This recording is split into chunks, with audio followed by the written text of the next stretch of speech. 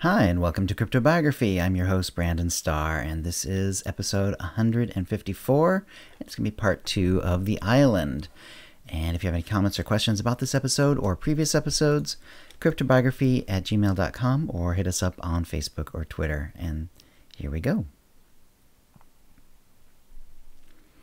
As they paddled and rowed back, Carden heard Morgan playing with her new mouse doll.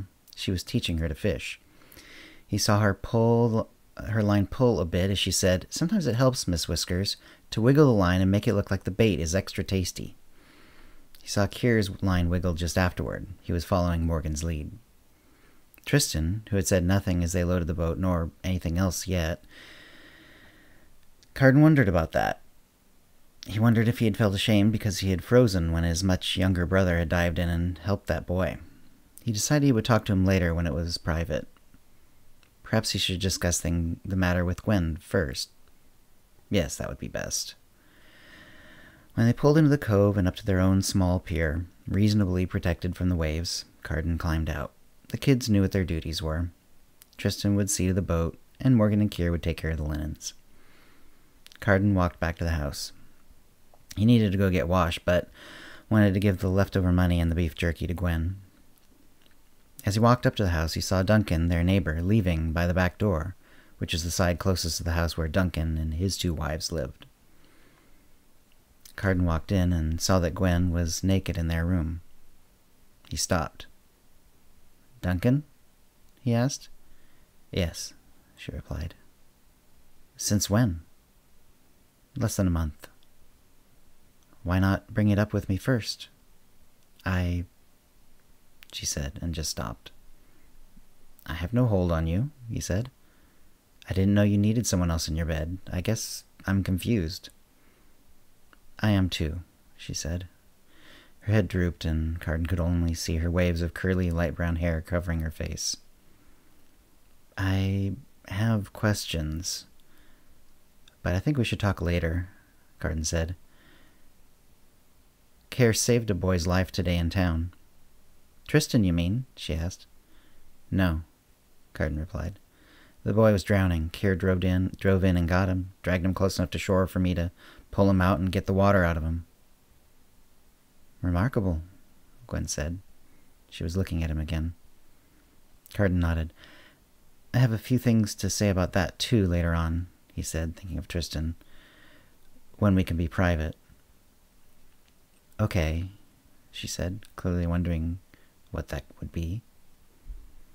"The money," Carden said. He walked over to her and put it in her hand. For some reason, he sounded stiff saying it. It's never been like that with Gwen, he thought to himself. This Duncan thing was affecting him more than it ought. But then it was news to him. Carden went outside and saw that Morgan and Kier had brought the linens in from the fish sale to the washing room. The island had several natural streams, and they had built their home by one for the many uses it could be put to. The washroom was a one-room shack very near the stream, and they had diverted some of the water through the room, though it could also be shut off with a board. The water would then back up and return to the stream. Morgan had put Miss Whiskers on the little shelf near the door and was instructing her on the proper way to wash the linens. Care watched her. Morgan looked up at Carden, and he nodded and smiled at her. Tristan hadn't come up to the house, and Carden decided to go looking for him. It didn't take long. He was on the pier. He wasn't fishing, or indeed doing much of anything. The boat had been properly secured, but after that he must have simply gone to the edge of the pier and sat down cross-legged. Carden sat down next to him. He suspected he knew what Tristan was thinking about, but didn't want to be the one to bring it up, partly in case it actually wasn't true, but also so he didn't accidentally shame his son. But that left him not knowing what to say. Tristan looked at the water below. A few fish were visible, slowly swimming into the shadow of the pier. "Strange market day," Carden remarked. He didn't dare say anything more specific. "Yeah," Tristan agreed. "You were a big help today, getting there, at the stall, getting home." "Thanks. Father?" "Yes?" "It should have been me." What makes you say that? Kira's 6. I know he swims well and all, but I should have done it. Should have jumped in. But I saw the blood on the boat, and I just froze. I didn't jump in either, not before Kira. You were a little behind us, and you had the cloths and all. This is bothering you, isn't it? Tristan didn't say anything. He put his head down almost flat on the pier. You know, you had an uncle, Tristan. My brother? Yeah, he died when he was young. Yes, but I won't talk about how. Tristan looked up. No, you don't. Carden took a while. He hadn't thought about it in a long time. He put those feelings away. They'd done no one any good. He was my younger brother, my only full sibling. Tristan. Gwen was kind enough to name you after him. He was your age. I was one counting older. We were out on the boat in the evening. We'd done our work for the day, and we're just out to mostly float around, maybe put a line in here and there. To this day, I'm not sure how it happened. Tristan put the anchor over, and he went with it. Somehow he got caught in the line. I scrambled to that side of the boat and looked down. He was already almost out of sight. I dove in. He could see Tristan looking at him. He could see the unasked question in his eyes. Why was he telling him this story if he didn't freeze as he had? I tried to catch up with him, but weighed down by the stone anchor, he was going too fast. That was when I felt the line moving past my shoulder.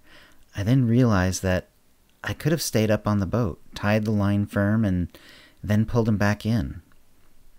I also realized that he wouldn't be dragged down so quickly if he'd been awake and alert. He was a good swimmer. Even with the anchor, if he were fighting, he'd be going down slowly, unevenly. Instead, he was going to the depths fast and at one rate.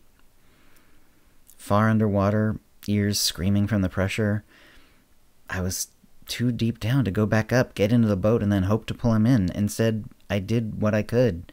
I grabbed the rope and started swimming upward as hard as I could. It was useless.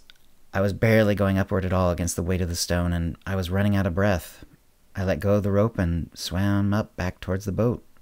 I climbed in as fast as I could, then started hauling on the rope. It had gone slack by the time I got in. The anchor was at the bottom, but the rope was nearly at its full length. The rope coiled in the bottom of the boat as I pulled. All the while, I looked at the blood on the side of the boat, where he'd hit his head, much like the red-headed boy today. He finally came up. I pulled him in. I tried to get him to breathe again, but I could not. He was gone. Look, you froze. I made a terrible decision that left me unable to help. Neither is great. And maybe you feel as badly as you do today as I did, but horrible situations don't have perfect answers. Or even if they do, you may not choose the right one at the time. I didn't.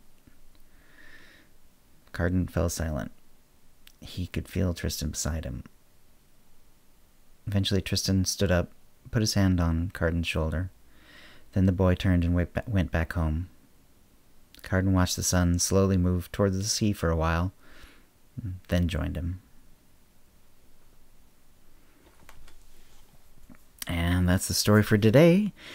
I'm going to actually continue this story. I like the characters, and I actually have some other things to say and some other story bits to do. Although this is actually kind of an interesting stopping point, but hope you enjoyed it. If you have any comments or questions about this episode or previous episodes, cryptobiography@gmail.com, or hit us up on Facebook or Twitter, and thanks for listening. Words and music copyright 2020 CryptoBiography LLC, all rights reserved. Characters and events are fictional, fictionalized, or satirical.